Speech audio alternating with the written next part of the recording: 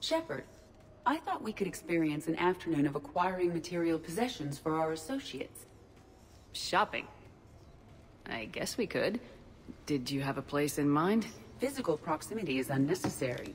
The extranet provides a greater variety of services while retaining entertainment value.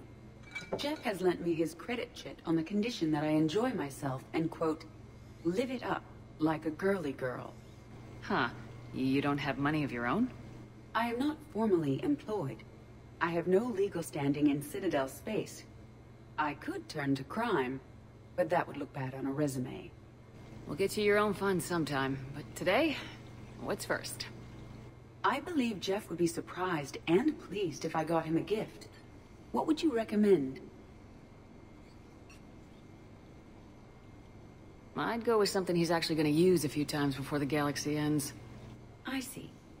It does concern me that he is susceptible to bodily harm. Because of his bones?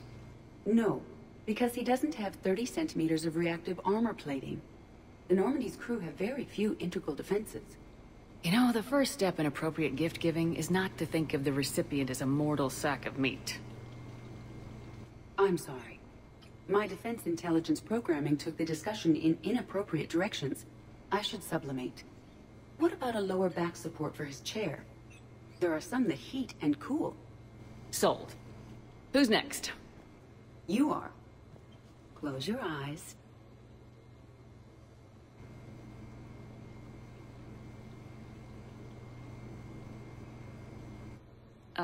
Are we getting married?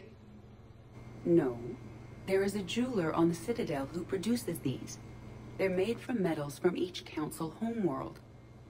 Each metal compounds with the last, making the rings stronger.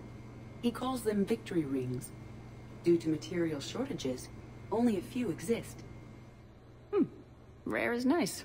Unique is better. Are you valuing me? It's the thought that counts, and you had a good one. I have heard that expression. That's why I recorded a resonance map of my quantum bit arrays when I had the idea. If you read my extensive log files and extrapolate from my nitrogen vacancy centers, you can visualize the thought precisely. That's a long way for a joke, EDI. Did I have you for a few seconds there?